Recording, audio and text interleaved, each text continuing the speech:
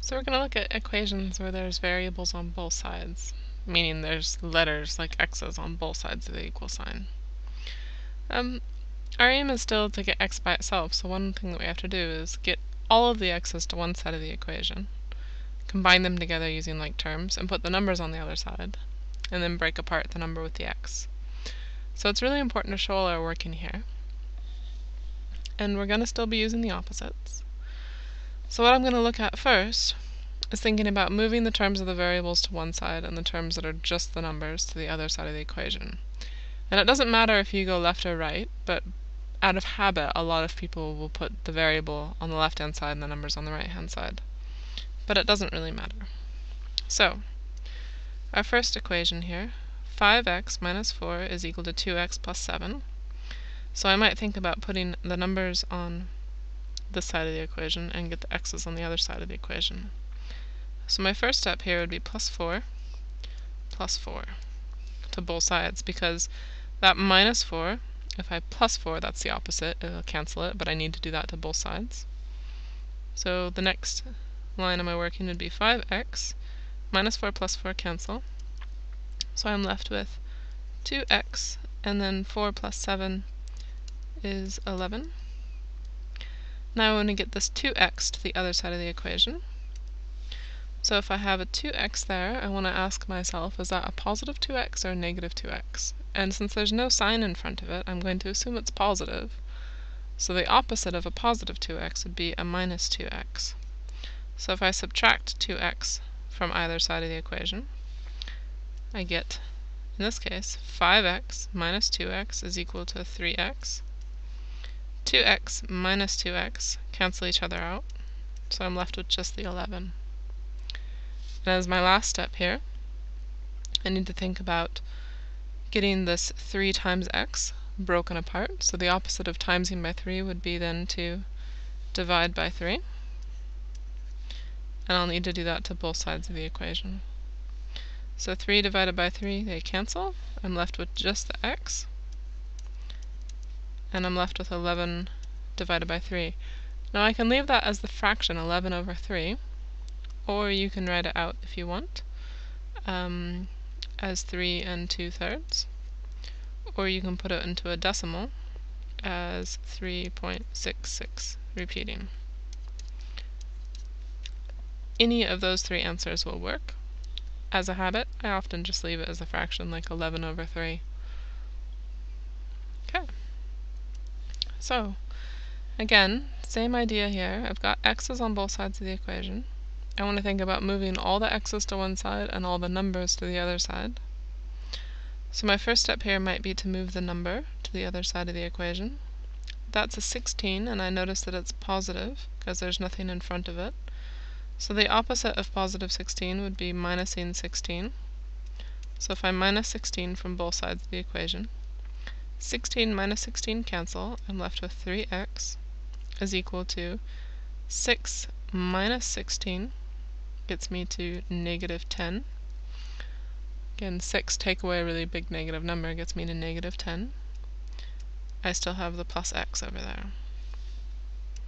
For my next step, I want to think about getting all the x's on one side of the equation. So positive x here, remember that's a 1x. If I went minus x on that side, and minus x on this side, rewrite that a bit neater, minus x, my equal sign in the middle, plus x minus x cancel, so I'm left with negative 10, and 3x minus x, which is 3x minus 1x, remember the little invisible 1 there, leaves me with 2x. So if I want to try to solve for x now, I need to think about breaking apart that 2, and that's 2 times x, so the opposite of that would be to divide by 2. Divide by 2. So 2 divided by 2 leaves me with x, and negative 10 divided by 2 leaves me with negative 5. Remember, a negative divided by a positive will give you the negative, so 10 divided by 2 is 5, and there's still the negative. Okay. So it might be a good idea for you to pause and try to solve these ones on your own and see how you go, just to test your knowledge. 2a minus 5 is equal to 7a plus 10. I'm going to think about moving things from one side to the other. I'm going to get all the a's on one side and all the numbers on the other side. And actually I'm going to do it differently. I've moved the numbers to the right every time, but this time I'm going to look at it and see that the 2a is smaller than the 7a, so I might actually move the 2a over here to join the bigger number. So the first thing I'll do then is try and move the 10 to the other side. So the opposite of plus 10 is going to be minus 10. So I'm going to do minus 10 to both sides. Minus 5 minus 10, that's going to be a total of negative 15. There's still the 2a, and this is now equal to 7a because plus 10 minus 10 cancel. My next step here, I need to get that 2a to the other side, and you look, there's no sign in front, so I'm going to assume that's a positive 2a. So the opposite of doing that would be to say take away 2a and take away 2a. So 2a minus 2a cancel, I'm left with negative 15 is equal to 7a minus 2a. 7 minus 2 is going to be 5a. And my last step here, I have 5 times a, so I'm going to divide by 5 and divide by 5. That's going to leave me with a is equal to negative 15 divided by 5 is going to be negative 3. And it's okay, I can say negative 3 is equal to a. I can also rewrite that as a is equal to negative 3. Doesn't really matter. That's kind of a fun thing about equations, is that you can pick up everything on the right hand side and put it on the left hand side if you want, and flop it back and forth. It'll still say the same thing. Alright, last example. Expanding out the brackets here first, because I have to deal with the brackets, so dealing with that quickly. Timesing the 4 through, I get 4y minus 20, watching the negative there, is equal to 2 times 3 is 6, and 2 times plus y is plus 2y.